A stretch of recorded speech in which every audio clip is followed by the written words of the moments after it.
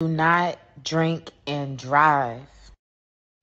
The whole time I was here, I could not believe that what they had us doing was legal. The local sheriff's department basically brings you in and gets you drunk and makes you do a field sobriety test. So watch this. My name is Ty, and this is my first 98 milliliter drink. My name is James, and this is my first 64 milliliter drink. My name is Tiana, and this is my first 72 milliliter drink. My name is Samaya, and this is my first 72 milliliter drink. So when we sign the consent forms, they ask you your weight and if you want to be a heavy or a light drinker. The first hour, we had to drink 2 drinks. Hi, my name is Ty, and this is my second drink. What's going on? My name is James, and this is my second drink. Hey y'all, my name is Tiana, and this is my second 72 milliliter.